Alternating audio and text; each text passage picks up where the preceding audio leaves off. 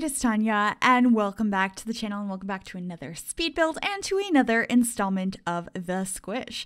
Today I am back building a kleptomaniac tiny house. This is actually a combination of two suggestions I got. I've gotten a lot of suggestions to build a tiny house for a thief or a klepto, as well as suggestions to do a hoarder tiny house. And I kind of combined the two because I felt like they fit pretty good together. And there is the klepto trait in the game, so your Sims can actually have the trait of being a kleptomaniac, so I thought that was kind of a cool idea. So basically, this person, our Sim I imagined, was somebody that was really into tiny living, and they developed this trait of stealing stuff. They just couldn't help it. It was very impulsive, and it's all stuff they don't need. They just are like, they need to take it. And that has turned into kind of a hoarding situation because they have so much stuff that they've stolen.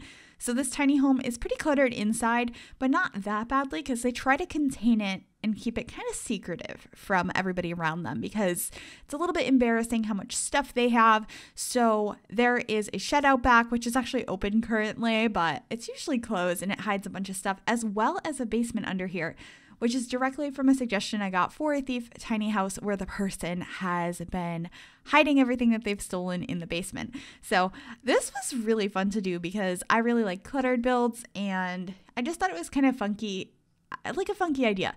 Plus, it's definitely something you could actually continue in game because if you have a sim with the kleptomaniac trait, they can just actually steal items from people's houses and community lots, and you can just add those things to this house, and I think it would be really fun. But anyway, I got inspiration from this house, the shape of it from a picture I saw online of this very, very asymmetrical house. It looks nothing like this one, but the very beginning of the roof is where I got that idea, and I fiddled with this for absolutely ages. I'm not sure if I kept the footage in or not, but getting stairs in this house was impossible. I had to put them outside in the end, but I probably spent a good 20 minutes trying to fit them on the interior before I realized it just wasn't going to work. It was too small of a house. So hopefully I cut that out. I did use a decent amount of the Show Live Edit Objects plants in this build, and just like a lot of greenery for Oasis Springs, but I feel like it's not too over the top. But I am very happy with how it came out. And I actually used a decent amount of these are Seasons windows, aren't they? Yeah, I used Seasons windows and then the columns from Cats and Dogs. They have the same swatch. I don't know if they have all the same swatches, but they definitely have this same swatch, which worked really, really well. I loved combining the browns and the greens in this home. I don't think I've ever used the green roof trim, but I was living for it in this build, and I just think it came out really, really cute and quirky, and sometimes it's just really fun to do weird, quirky builds like this, and I love the asymmetry of the roof. I feel like I've done a house similar in shape before, but I don't remember what it was called, and I was looking for it because I wanted to make sure this wasn't identical, but like I couldn't find it anywhere. But there might be something on my channel that's similar in like the asymmetrical roof line, but it's probably not exactly the same as this anyway, so that's totally fine. But I don't know.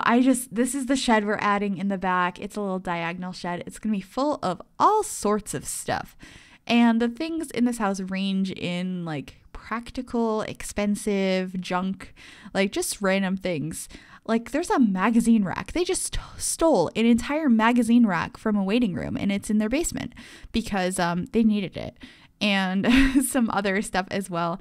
This was just a fun, quirky build, like I said, to do. That was a cool combination of some suggestions. And of course, I'm not trying to like poke fun of it at anyone that does have this disorder in real life.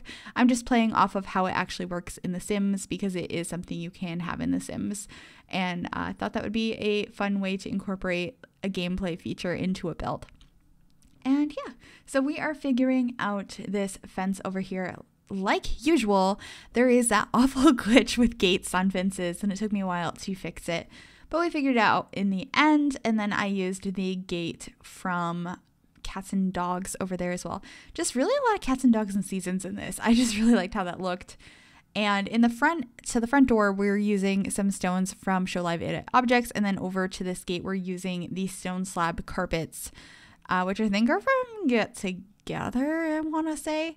And a little satellite dish as well. I thought that looked pretty cute, and I think I cut out some of the footage of like placing windows and stuff because it was very repetitive in the back, and then I cut out and we're back and we're zooming around and adding more palm trees. I don't know what it was about this build. I think Oasis Springs is just interesting to me in general. I like the combination of palm trees and like desert. I think it looks really pretty, and when you mix in the green with the desert, it looks really cool as well. But here is the beginning of some stolen stuff. We have a stolen ATM machine. We have some like props from one of the studios in Del Sol Valley. We have like boxes of stuff. I thought about putting this flag in there, but I didn't in the end. And of course, a bunch of these crates from Brindleton Bay. I also, a little bit later, do grab that decoration, or maybe it's a light. I'm not sure exactly what it is, but it is like the front of a truck that you can hang on the wall that came with Strangerville. I add that in a little bit later as well. Actually, before that, I also add a dartboard, which I thought were kind of cool additions to this shed. And then there's a couple of things around the yard as well, but most of it's fairly contained because this sim is trying to keep it all, you know, in its space. Like they gotta take the things, but they gotta put them somewhere. And I think eventually, if they collect enough stuff, they can probably sell all of it and get a bigger house so they can have more space to put their stuff. So I don't know, that's an idea for some gameplay. Ooh, Rags to Riches Klepto Edition. Yes, I feel like a lot of people do that. Rags to Riches or 100 Baby Challenge, that kind of stuff. Like, to earn money, you're just stealing things. That's a fun trait in the game. I really do enjoy that. But anyway, we're just adding some more junk. This is some of the stuff that's spilled over, some broken vases and statues and stuff. And I needed to put this like replica thing in the basement. This is from Cats and Dogs. It's a really cool, like, what would this, would it be called a replica? Like it's a small replica. I don't know another word for it right now. I know there is another word, and it's gonna bother me that I can't think of it, but it's a miniature version of the island where the lighthouse is in Brindleton Bay. And I thought it was just such a cool idea to add down here. I don't know how they took that and how that got down here, but you know, they needed it, and we got like all kinds of stuff. We have a massage chair, a chess table, random chairs and TVs and cameras, a cash register, like some boxes, these caution signs, like walking by a dangerous area and you're like, I could use a cone. I really need that cone. A police sign. I like that. A crib from the hospital. Like, there's some interesting selections down here. I had a lot of fun just going through all of the stuff in the game and picking out random things that would be interesting, compulsive things that your sim could steal. So hopefully you enjoy the selection. We do have a couple of TVs, a couple of cameras. Those are the more expensive things, but they're not like super fancy TVs. I guess the cameras are nice, but we didn't get like a bunch of flat screens and stuff. We have a prop cannon. Oh boy. And we have like an Alexa and some like iPads type stuff. Actually, what are they called in game? I think the one I placed is the Digitalistic Sketchpad. We also have a toy box and just a bunch of other stuff. We should be adding a magazine rack here. There it is. And I think we get like an equipment rack from Get Famous. It's just like a wheelie thing with a bunch of equipment on it. And I think that's going to be the last thing down here after those amps, which I also included, which I thought was really cool. I love those. That item from the Mosquito Stuff Pack, I don't really understand why it came with amps, but I'm okay with it because I think they're a really cool item to have, especially if you do musician type builds. Those are really, really cool. But here we are figuring out the upstairs. I did not show on camera that I put stairs to upstairs from outside in the back. And I don't think I've added the door into that room yet, but basically the first floor you enter from the front and you have the living room and kitchen, and then upstairs is a bedroom and a bathroom. So it's very cramped. It's a very weird shaped room. It is a double bed, but you can only access it from one side. So this is a house for a single sim. I believe I also added like some cat stuff, but not all cat stuff. So either they have a cat and you need to place a litter box and some food bowls, or they used to have a cat, or they just stole a cat scratch post. Those are the options because I think that's the only pet item I added was a cat scratch post. But there's nothing else in this build. So that's up to you on what kind of sim you'd like to play in this house. But here we are working on the living room, and this is where I found that truck front, and I was like, yes, I need to put that in the shed area, and also some of these signs and stuff, just adding more clutter around. And I found that because I really wanted to use the thing I just put above the couch with the clock and the painting. I thought that would be a fun, kooky thing they probably stole from like a truck stop.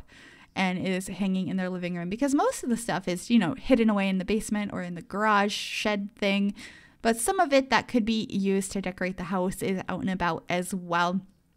But this is a very, very simple build because it's very small. Well, I mean, the build isn't simple, but like the interior is fairly simple because we don't have a lot of space to work with. I tried to add a decent amount of clutter, but I didn't want it to be too messy. Like, I wanted it to be a little bit messy, a little disheveled, but not like the same extent as the shed or the basement, especially because I wanted it to be functional so your sim can get around and get to everything they need to do. But here we are adding the coffee table. This is from Get Famous, an item I really, really like. And then adding some paintings over on the wall. We have some dirty clothes on the floor. We're going to be adding some clutter. I think we get like a remote and some like files and papers and stuff around. And then I made sure to add those pots and pans in the kitchen area, which we will be getting to shortly after we finish up the living space. It's just full of stuff. It's so full of stuff. And for some reason I was like, I need to use the red shelf. And I'm like, everything's on the table at that level, so I can just do that. Oh, I have the empty cereal box. See, it's kind of messy in here, but it's not too over the top, I don't think. I also almost forgot trash cans, but those did get added kind of last minute, I believe. And there's a mailbox out front. I feel like the last couple of builds I've done, I forgot a mailbox until after I took screenshots. And so like I made the thumbnail. I think it looks great. And then I can see through the window there's a mailbox right inside the door. And I'm like, darn it. The amount of times that has happened and I've just decided to Photoshop out the mailbox instead of retake the screenshots is a very high number. Yeah.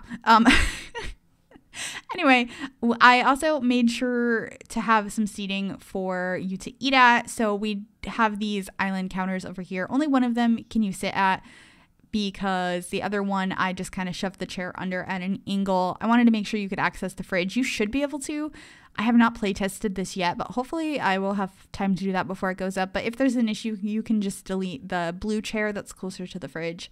And everything should work fine. So you'll have a single place to sit and eat if you want to sit there, or you can sit in the living room on the couch, and that should all work just fine. But here we are just adding some more decorations by the door. There's the trash can. We have some places to hang up your coat and the temperature controls as well. I make sure to add that whenever I remember to, because with seasons, it's nice to be able to turn on the heat or the air conditioner so your Sims aren't dying in the extreme weather conditions. But this is a very simple cramped bathroom upstairs, a simple 2x2, which I use a lot in tiny homes because it saves so much space instead of having a 2x3. And, you know, just adding a couple extra items downstairs and switching out to the fridge for a green fridge instead of the orange. I thought the orange was fun, but it really stuck out from the rest. So I decided to change that up. We also add a wall-mounted TV in the bedroom so you can watch some TV up here as well. We just have a lot of TVs in this house, like a lot. And then we have a really cute vanity over at the end with one of those beautiful chairs that actually came with Island Living. I really, really like that chair, and I don't use it very often, but I kind of liked how mismatched this room was with this little divider from Get Famous as well. But yeah, did I mention that this house comes in at 88,000 simoleons, and it is available on the Sims 4 gallery if you search Gryphi or the hashtag MsGryphi. That information is also down below, as well as a direct download link to the gallery website if you guys would like to download this house. And yeah, I hope you guys liked it. We are coming to the end of the video. We'll be going into screenshots momentarily. I had a lot of fun with this build, so I hope you guys enjoyed it as well. If you did, make sure to give this video a big thumbs up. You can also subscribe to the channel if you have not already, and if you click that bell, it'll turn on notifications so you'll be notified of every single time I upload a new video. But we're just going to be adding the last couple finishing touches here. And that's pretty much it. This was such a fun idea. Leave any suggestions you have down below, and I will see you all soon. Bye, everybody.